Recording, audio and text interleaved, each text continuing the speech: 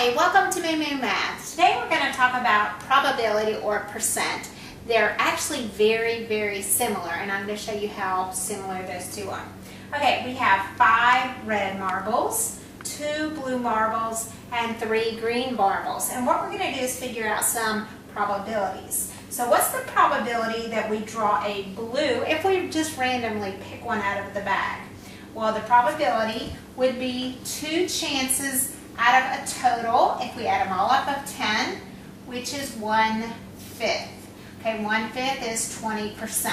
So you can see I can convert from the probability to a percent very easily. Okay, so what are the rules? So let's look at the rules of probability and percent.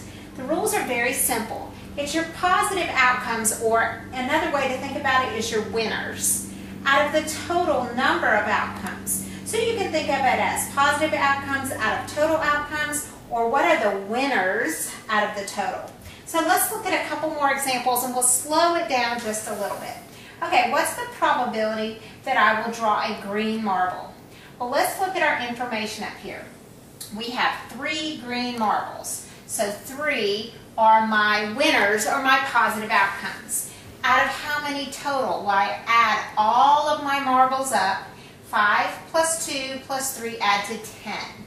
So my probability is 3/10, and if I convert that to a percent, all I do is divide, and that would come out to, let's see, 10 into 3, add my decimal, and that's 0.30, which is 30%.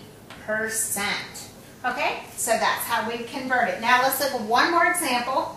What's the probability of a red or a green? An or problem, we're just going to add those 2 winners together. So I have 5 reds and I have 3 greens. So my positive outcomes, my winners, that's 8. So I have 8 winners out of 10, which is 80%, or 4/5 for my probability.